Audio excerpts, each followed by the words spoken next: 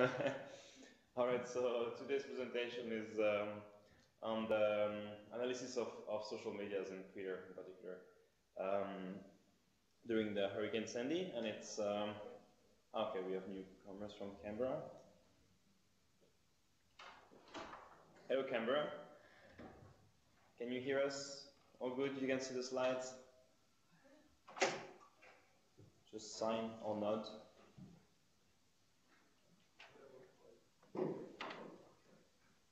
Everything is good? Yeah. All right, so I'll just give the floor to Yury, who is our new social expert for the analysis of these digital traces of Hurricane Sandy on Twitter. Okay, thank you, Victor. So, as you can see from the title slides, the talk is going to be about the analysis of digital traces left by the Hurricane Sandy on Twitter. The project is done here within what used to be disaster management team of the Optimisation Research Group. It's nowadays environmental and societal resilience team, if I'm not wrong. It's probably going to be something else tomorrow. So the wider theme of the project itself is basically a combination of the disaster management and computational social science. So the talk itself today is going to be very much relaxed and descriptive, properly suited for the Friday lunch.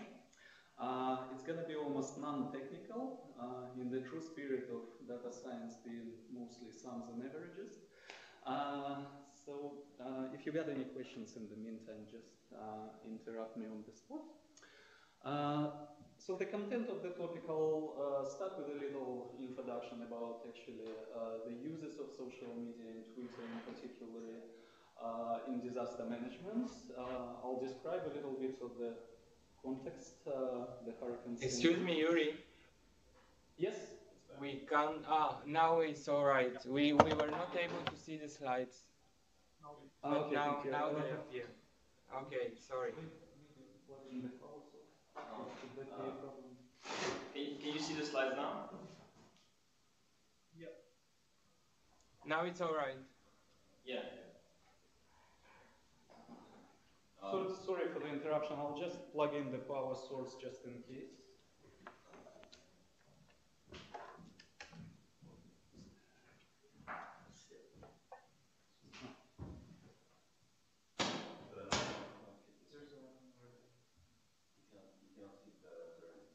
Okay. That's okay.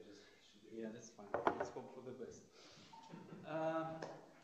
So I'll then continue on to basically giving the general overview about the patterns in the online activity. And the major part of the talk would actually be the project already completed, which is the performance of the so-called sensor methods with respect to the kind of early awareness components of the social media use. So basically, you're all aware that in recent years, social media became a very mature and prominent information platform in itself.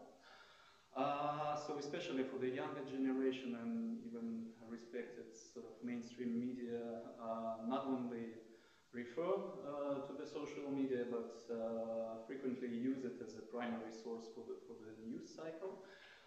And it naturally attracts the interest and context of catastrophes and disasters, what could be done and how the social media can be used. The uses of the social media broadly fall into several categories, and a couple of them are really obvious.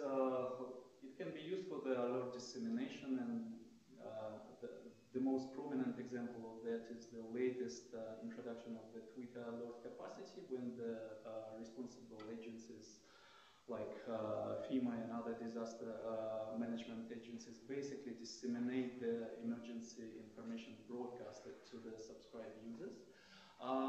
The second one is obvious as well, is a situational awareness, when basically the ground reports gets distributed and people get the most urgent and relevant information. The less obvious but very promising application is actually event detection.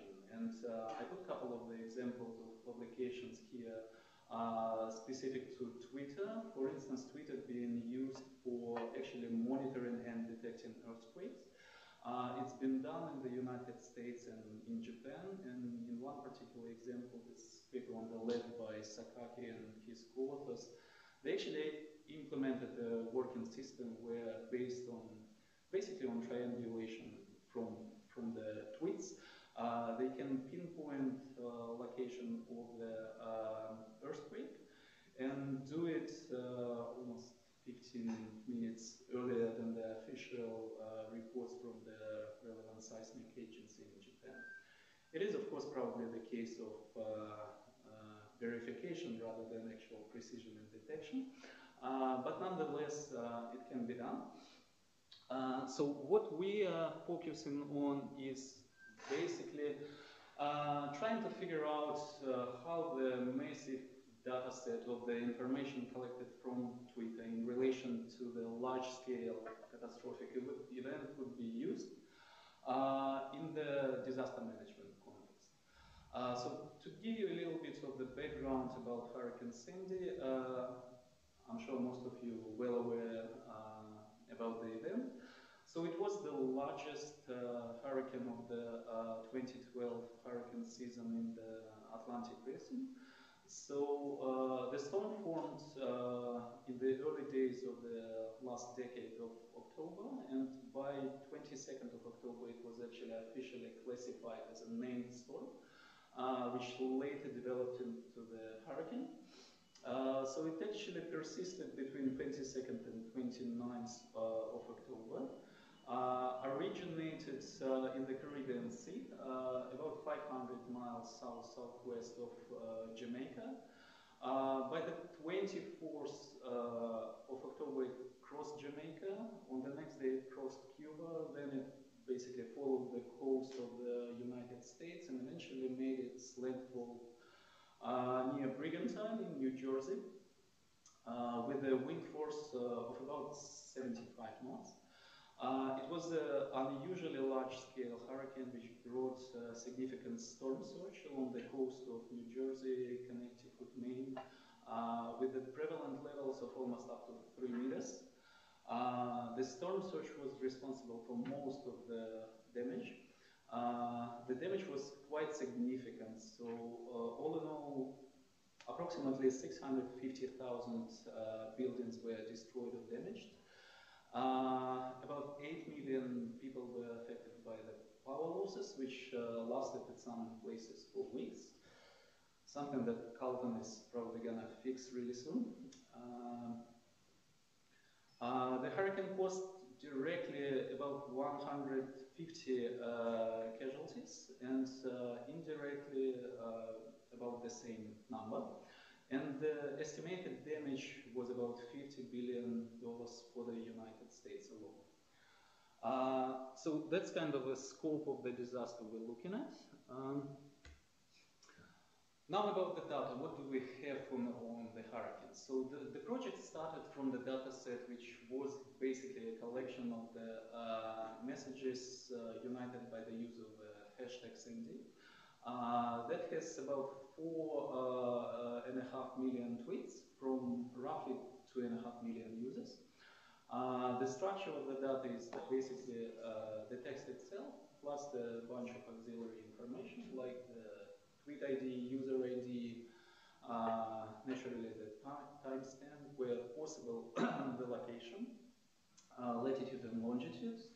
Also the network information or the connectivity information of a particular user, number of friends and followers, the status of the message, whether it's original or retweeted message, and some other auxiliary information. To complement that, we basically extended our reach a bit later in the project. So we complemented the original data set with what I call here the keywords data set. So besides the hashtag Sandy, the problem with the hashtags, they're not used sort of consistently in every message. obviously. So we needed to extend our reach a little bit. So we started to looking at the messages where Sandy used in any form, not necessarily as a hashtag. Plus we added the keywords like storm, hurricane, superstorm, Sandy, Frankenstorm, and the rest of the names widely associated with the hurricane. We added the what I call effect keywords, so the consequence keywords, which are flooding, gas and power, to track the interactions about the infrastructure outages. So this additional keyword data set has slightly over 48 million tweets, and altogether we're looking roughly at 55 million messages. In our analysis, because we're dealing with the disaster which unfolds in time and space, we're looking at the geography as well. So we restrict ourselves to using only the messages with location information. So we're only working with the geocoded messages, and the filtering for messages with location information cuts down the volume of data roughly by half. So we're looking at 24 million messages. And we additionally implement the filters like we're looking only in US and Canada to save us trouble working with different languages and time zones. And we also implement the relevance filtering, which I will describe in a little bit more detail later. So all these filtering steps basically trim down the data set to roughly 4.5 million messages from 1.4 million users. The geocoding step, there's two kinds of procedures that we implement for getting the location of the user when the message is posted. The one is conveniently provided by Twitter, and that is kind of really precise location. The problem with that, that it's rare because it requires explicit user permission to track his or her location. And in fact, only less than 2% of messages are geocoded in this way. So we had to implement a little bit of in-house post-processing for the locations. So the obvious way to do it was to look at the user profile information. So we extract in the address that the user self-reports in the profile, and we analyze the location relevant keywords there, which could be city, street, state, country, and so on. So there's a huge variation in actually the quality of this information. But if you forget about the quality, the reach of such procedure is basically quite good. We were able to reconstruct location data for about 46% of the messages we have, and on the user basis, it's basically about 43% of the users we're looking at. So we basically extract this location text, and then using Wolfram Alpha, we get the coordinates of whatever it be it the precise street, be it the county or center of the state, depending on how lucky we are. So that was filtering by the location. The last step of filtering we implemented is the filtering by relevance. And that's kind of a price we're paying for extending our reach besides the hashtag. Because when you start to look at the additional keywords, you get a lot of junk, not necessarily related to the event itself. As an example here, you can see the timeline of tweets of one particular user. And for us, the time step of the first message is really important because in the last section of my presentation about the sensor method, I will describe it in more detail, but basically we're using the entry time or the time of the first message as a proxy for the awareness. So we're making an assumption that the user basically tweets about the event close in time to when he or she actually becomes aware about it. And if this entry marker is determined incorrectly, then basically our assumption about awareness are not really good. So thankfully, actually the event itself, like the hurricane, we know specifically when the hashtag Sandy starts to make sense, or the keyword Sandy, because the hurricane was officially named on the 22nd of October.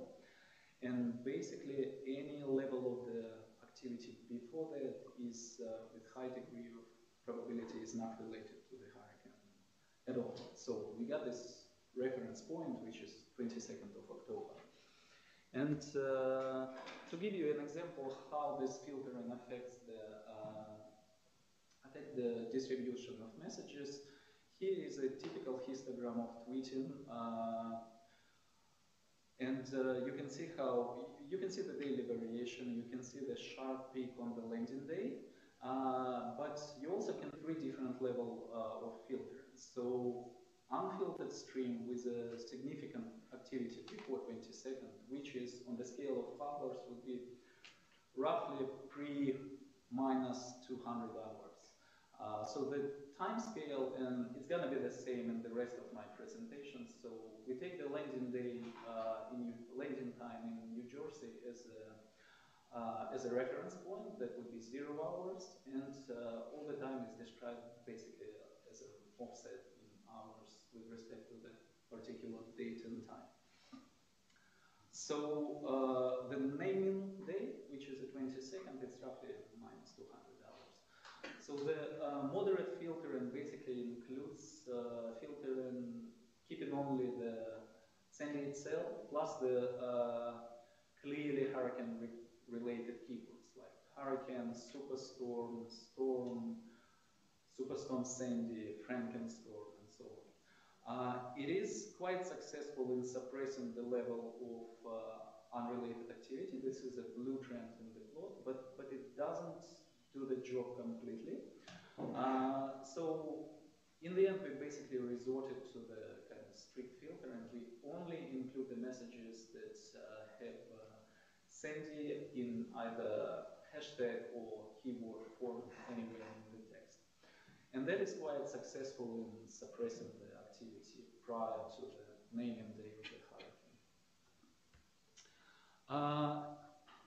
So that basically concludes the section on description of the data, and let's proceed to the general picture of the behavior with respect to the hurricane. So I basically described briefly the topical and regional analysis, touch on the patterns in the online activity, describe the relationship between activity, originality, and popularity of the content posted, and talk a little bit about the retweet distribution by region and by the success rate or the length of the retweet chain. And also with the respective changes in these characteristics with the stages of the hurricane. So the topical and regional dimensions we're looking at is, we're basically looking at 50 most populous metropolitan areas and states according to the 2010 census. And on the left, you can see the table of the keywords in our extended data set with their respective counts. Many of them actually duplicate each other, so we trimmed that down to 20 unique keywords and using the sort of most popular of them.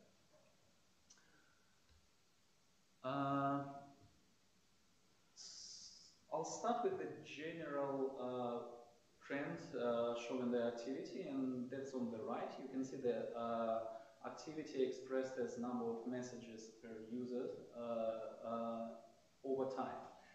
And that essentially behaves the same as the plot I showed previously.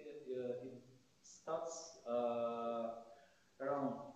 building up between -200 and 100 hours, and it peaks sharply on the landing day, and then it falls off. This particular example is the keyword Sandy. On other keywords, on some of them, you can see additionally peak, like for instance, if we were looking at the power, you can detect a peak roughly on the 7th of November, corresponding to another storm coming to the northeast. If we're looking for gas, it's going to be peaking rather than on the landing day, it will be peaking a couple of days afterwards, associated with the power outages and shortages in fuel and so on. The question is, what is the simplest way to rationalize this behavior? And it basically turns out to be direct relevance of the event or topic to the users. And in this particular example, the most obvious proxy for the relevance is basically the distance or the proximity to the disaster zone. So on the left here, you can see the plot of various localities. On the horizontal axis, there's a distance to the hurricane at any stage during its progression, and on the vertical one is the activity. So you can see that roughly there is a trend to decrease the activity with the distance away from the hurricane, and the distance stops playing any role at about, let's say, 10 to 20 decimal degree of latitude longitude, which corresponds at this low latitudes of the United States roughly to, let's say, 1,500 kilometers.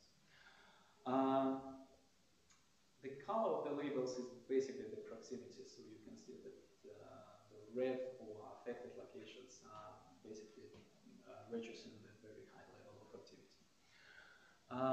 The other pattern that could be observed is actually some sort of a triadic link between the activity, originality of the content, or basically the fraction of the original messages rather than retweeted messages, and the popularity of the content created locally. So for the keywords that are clearly related to the disaster itself, like this specifically Sandy or hurricane or flooding, you can see this nice and almost linear relationships between the activity and retweet ratio. So the higher activity is the lower retweet ratio. So the areas that are affected and highly active, they primarily create content rather than consume it. And for the obvious reasons, the same affected and highly active areas, they also enjoy high popularity of the content created locally, meaning that it gets retweeted elsewhere more than in unaffected places. So that holds true to a couple of, I'm just showing the example of a couple of other keywords. As I said, the event-related keywords all show this particular trend, like hurricane, or that's the example of the effect keywords, no power, flooding, and so on. And here an example of a couple of tags that are not specifically associated with the hurricane, like for instance, weather or climate. And you can see that the distribution is more or less spread all over. So the take-home message here is that basically proximity is the primarily indicator or explanatory variable in rationalizing the online behavior.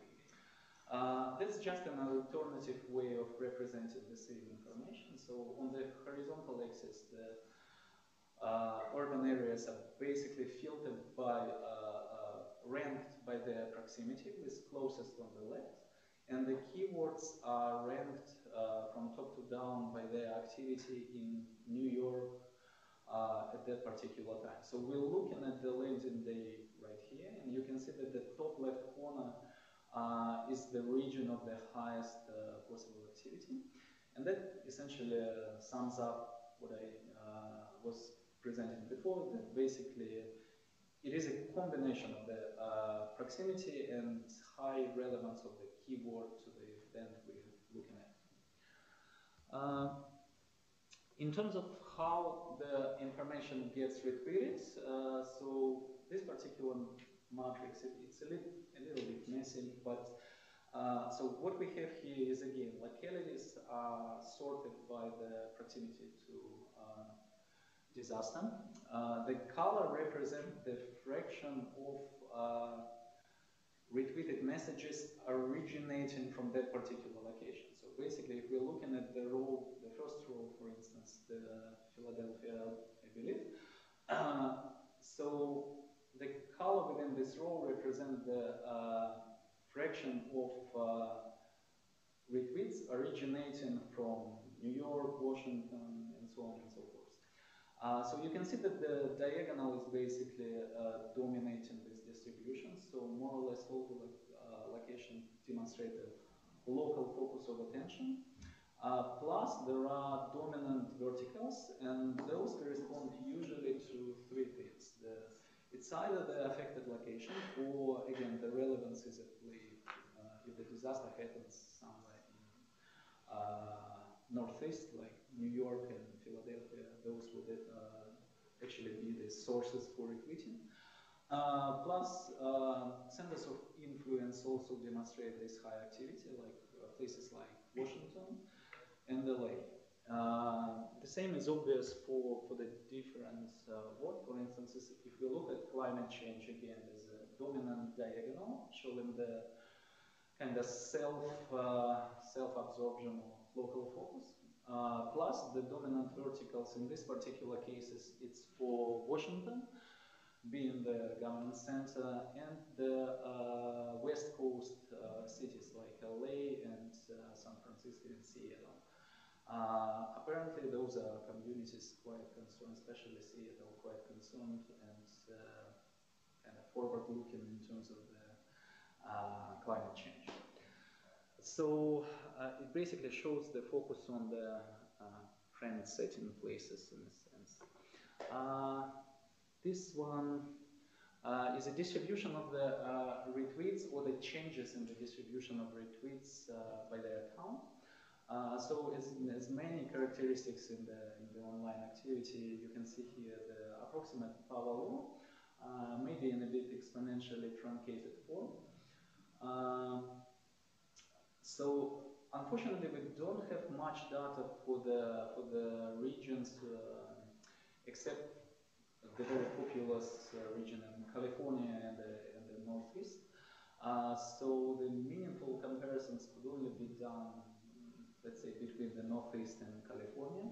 And it's a little bit hard to see here, but if you look at the long or high retweet counts into these plots, you can see that the behavior is different. So as a baseline, you can take the distribution for the overall data set, and then look at what happens with the increased or decreased level of activity depending on the stage of the hurricane.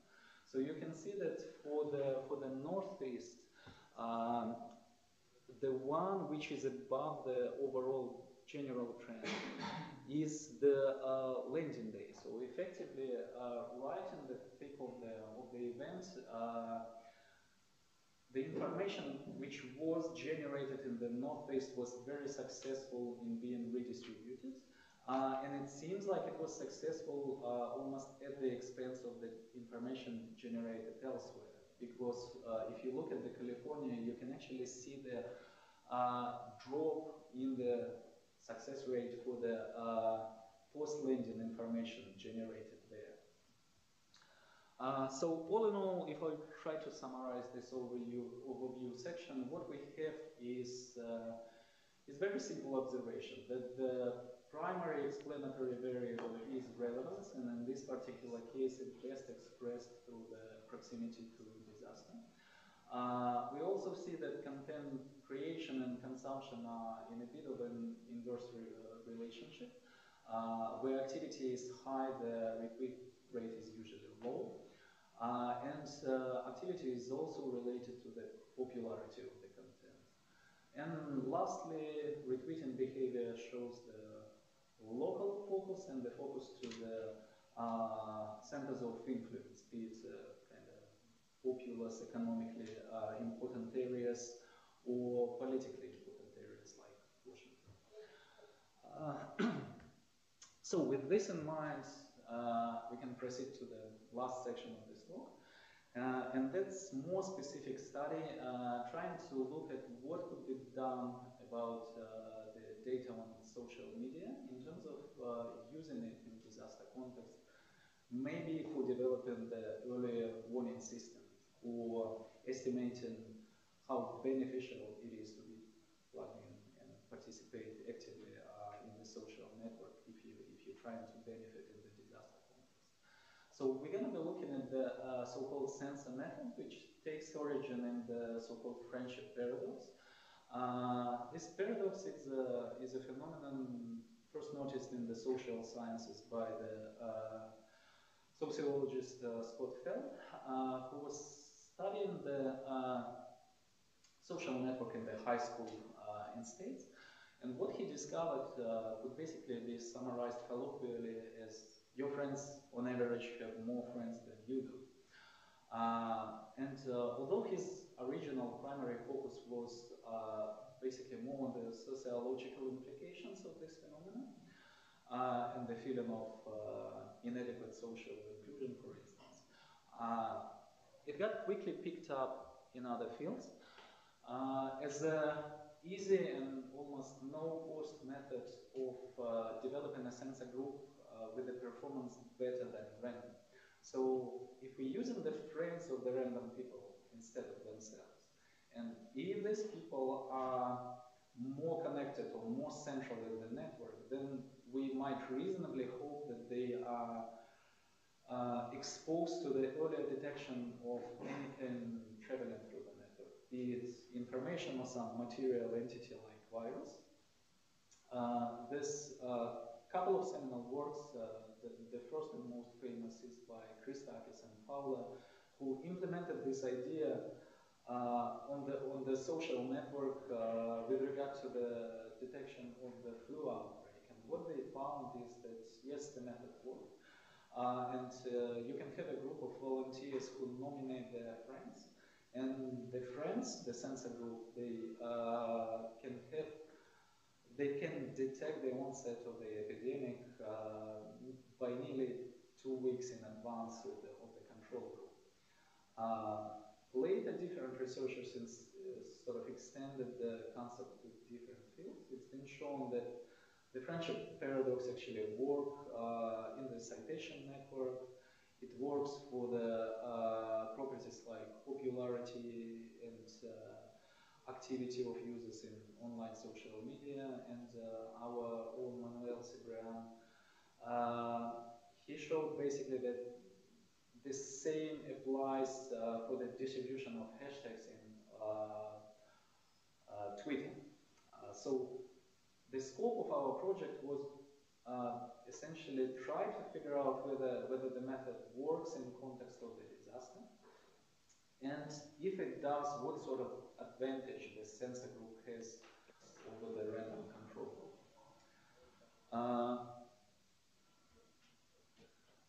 So on this slide, you can see the characteristic plotted as a function of the entry time for our users in the dataset. So basically, we're looking at all users who first post the message around a particular time on the horizontal scale, and then we look at the mean characteristics of all such users, like the mean activity and mean number of median number of friends and followers. And you can see that activity is strongly related to the entry time, but that is not surprising, because basically the earlier you enter the dataset, the more time you have for tweeting on the topic. But what's more interesting is that network centrality characteristics are related in the same manner. So the earlier you appear in our dataset, the more friends and followers you have. So it's kind of a tentative preliminary result that supports the hypothesis that, yes, if you look at more connected individuals, you can expect that they will detect information earlier.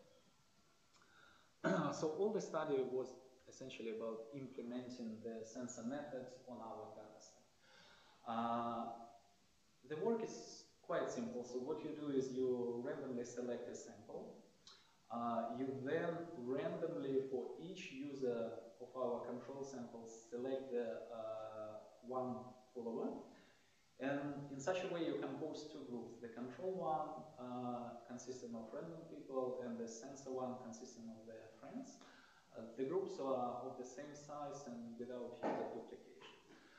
So on the slide here, you can see the typical histograms of activity. So there's two things to be noted. That first of all, the sensor group has higher activity, so the blue trend is higher.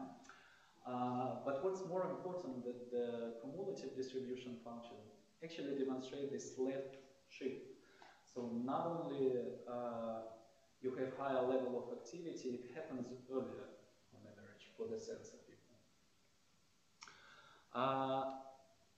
So the natural question to ask is how much of the lag or how much of the lead time in the awareness we see here.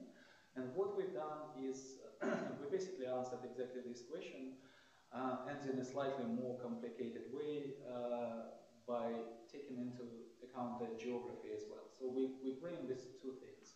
First of all is a kind of control and sensor relationship, and then we can also look at the 4 geographical combinations of this effect, because we know the area of the hurricane, which we take as essentially the outline of the area of the category 1 strength winds.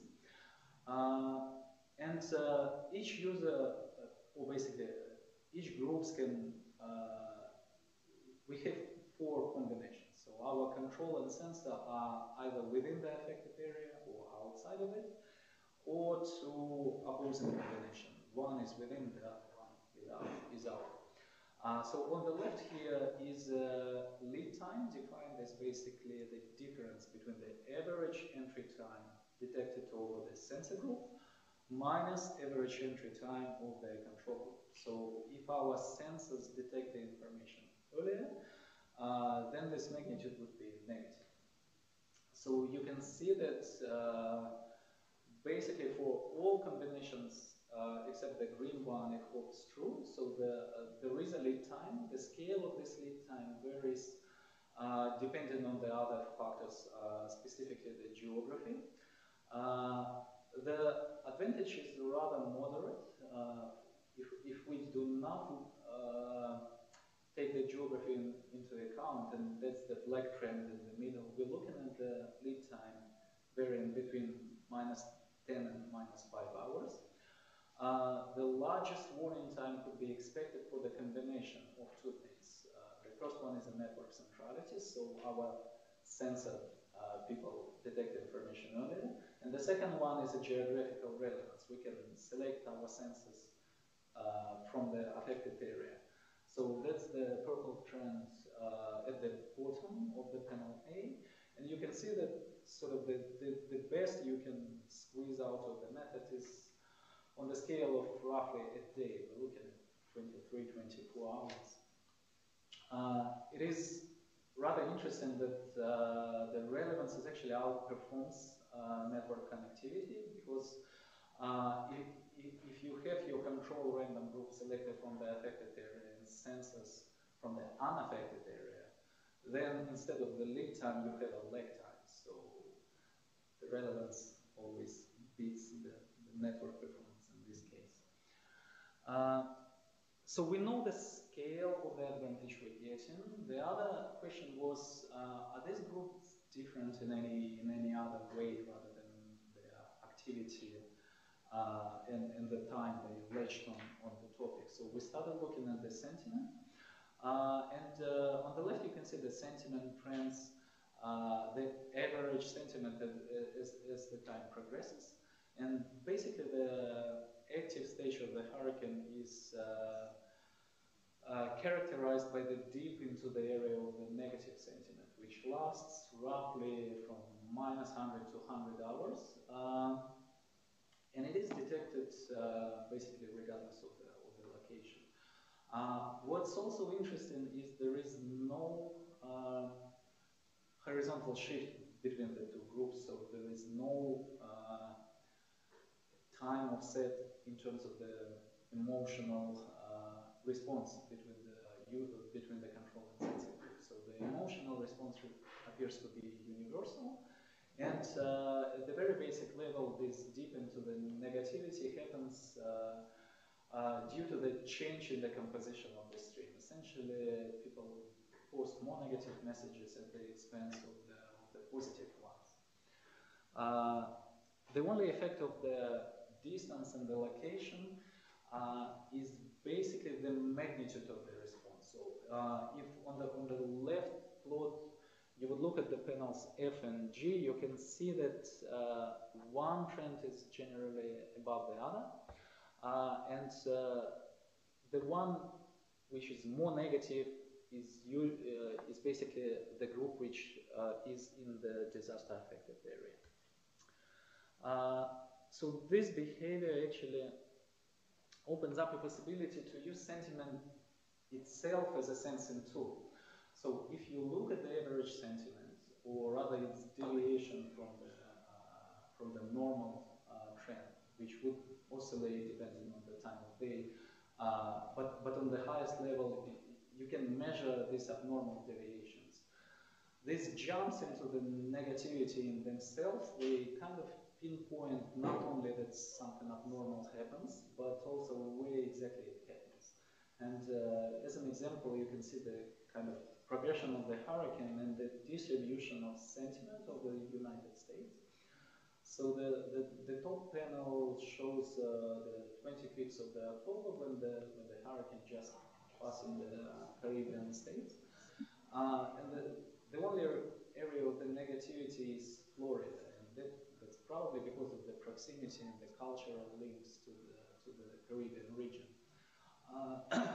But when the hurricane is actually approaching the northeast of United States, you can nicely see how the area lights up negatively. That basically opens up a possibility of implementing the sensing technique, which is insensitive to the topic in a sense. All you need to do is to monitor your random sample for the negativity in sentiment. You don't need to sort of proactively define what is it specifically you're looking at. Is it a forest fire? Is it flooding? Is it an earthquake or anything? So sentiment in itself appears to be quite useful variable for that purpose. And that basically concludes my talk. So if I to summarize quickly, that the online activity during disaster is rationalized in terms of the relevance, and in this particular case, it's best expressed as a simple distance or proximity to the hurricane-affected area. The sensing method, it works. It provides a moderate information or awareness advantage, but the value of this advantage is somewhat questionable because we're only looking at roughly the lead times on the scale of hours, maximum a day, and we're talking about the event that unfolds for roughly a week. That is not to say that the method is completely useless, because for other events without extended warning time, it could behave probably differently. For instance, it definitely would behave differently in case where the network serves as the information source itself rather than the reflection of what goes on in the wider broadcasting media, as we have in this particular case, because we're looking at the sense at the exogenous process. So the information is not originating and spreading specifically within the network. It basically reflected from the external sources. And the last observation is the value of this sentiment as a sensing tool. And on this, I would like to acknowledge my collaborators on the project, Manuel, Pascal, and especially Caron, who basically provided all the data support. And that's all. Thank you very much for coming and tuning in. Thank you.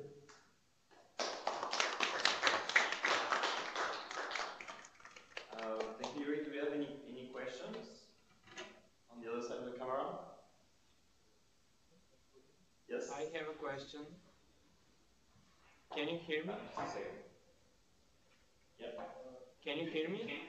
Yes. Yes, we can. Okay. I have two questions. One is related to the data you presented at the beginning. Yes. how exactly you measure the relevance of particular keywords. If you can go back to the slides where you showed linearity between the between the popularity of the keyword. Yes, here. Yes. So for some of the keywords, you are obviously getting correlation between the popularity and activity, clear correlation. But for some others, you don't get this kind of correlation. Like you mentioned weather and something else, I think. Yes, there's a couple of other, like climate, for instance, things like stay safe, as I remember correctly, and because our net was cast pretty wide, we have a lot of keywords, and not all of them naturally specifically related to this particular event. I understand that. My question is more related to, for those particular words like weather or climate, do you measure them in the context of more popular words like sandy, hurricane, or just you measure them, you measure their popularity or artifaction as individual words appearing in the messages? Okay, the characteristics here, the popularity, for instance, is basically in itself is it's a normalized volume of the retweets. So if, for instance, the messages from this particular location, let's say we talk about New York, and in New York, there's, let's say, 50,000 messages mentioning climate. Of those, let's say 5,000 is retweeted elsewhere. So the popularity, as we define it, is basically the count of the retweeted messages divided by the number of users they originate from. So it's normalized by the origin users volume of retweeted messages. Okay, I understand. Yes, it answers my question. However, I think it's important because imagine all these messages collected, you are normalizing them by the location of the users. However, imagine that all these messages are, for example, messages like the weather is good. I mean, messages that do not contain very important keywords like hurricane or sandy or you understand my point? So yes, so I think it's more relevant to get the normalization with respect to both location of the users and the semantics of the messages. Yes, rather than only locations. I understand your point. So in these particular examples, I was trying to essentially describe this correlation of how the proximity affects the overall behavior in terms of activity and popularity. And we basically see that these trends are different for the relevant and non-relevant words. And in the sections of the study where we can, where we actually trying to get the quantitative measures of the advantage in the lead time, for instance, in the sensor method, we dealing specifically with the messages that we know related to the hurricane. Okay, so okay. That was I was calling the relevance filtering. We look at the sandy and we discard all the noise. Okay, okay, that's all right. And my second question is related to your final part of the presentation, which was about positive and negative messages. So how you determine whether a message is positive or negative? Okay. because this appeared to be very important part for determining the sentiment, which can be used for actually predicting where the hurricane will appear, will occur. Yes.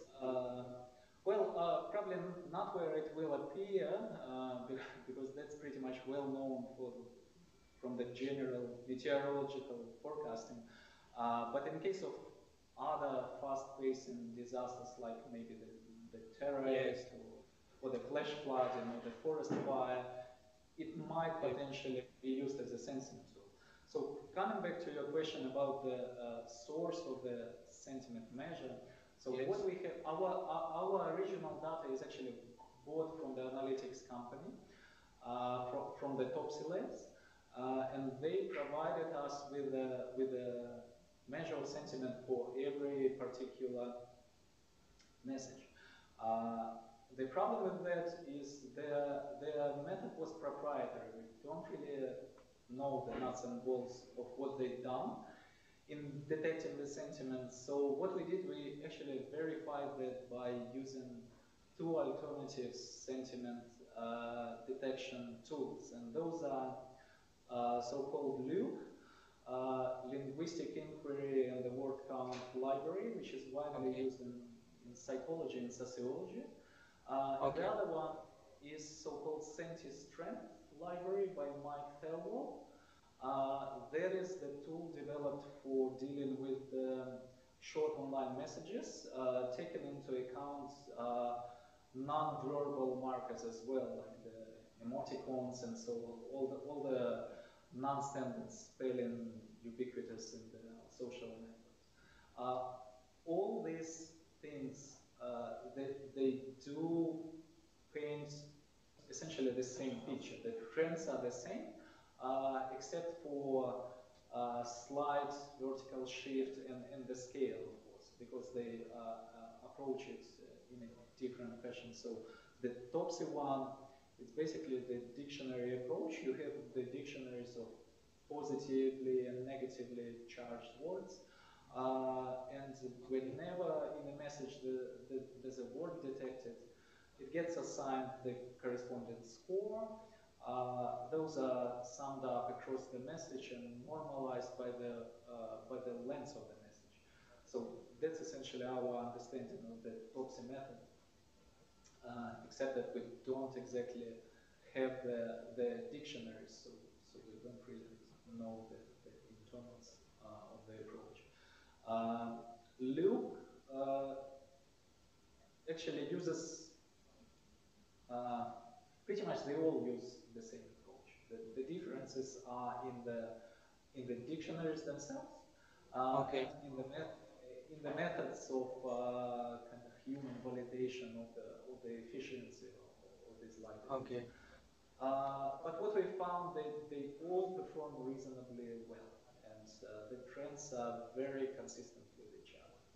So, in a sense, it becomes a question of personal preference, what you would like to use, or what do you have an access to. Okay, yes, of course. Okay, thank you very much. Thank you. We have another question in camera? Yury, can you hear me? Yes, we can hear you. Okay. Yeah, I have a question. Could you go to the slides where you talk about, where you have the plots of lead times? I'm sorry, could you repeat that again? Could you go to the slide where you talk about the lead times, where you have plotted the lead times towards the, it's like the fourth or fifth slide from here. Yeah. So if I understand it correctly, this is one lead time for the complete control and sensor group. It's not like for a particular keyword or a hashtag, right? Sorry, once again? Hey, I think you're not talking in the right microphone. We have a really strange echo here. There is usually another microphone in that room.